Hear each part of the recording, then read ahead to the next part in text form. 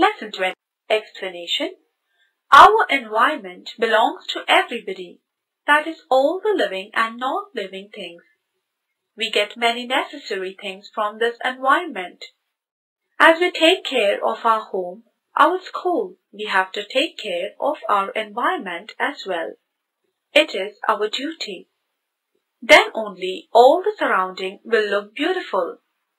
Like surroundings, we have to take care of our parents, home, and other relatives also.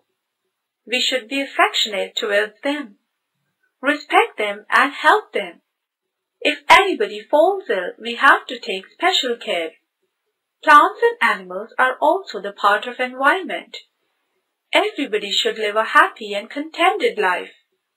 Everybody in the environment is dependent on each other, so we have to respect them. Plants give us so many things like food, flowers, and fruits. We get medicines from medicinal plants. As big trees support the climber, we must support each other and also to the weaker section of the people. 15th August 1947 is our Independence Day. We have freedom of thought, right to choose what to study and occupation. We must be proud of our country. We must learn to work like bees. We should learn discipline from ants. We must have honesty, punctuality, perseverance and discipline. With all these qualities, we must face the problems. We will learn and get more knowledge in the next year class.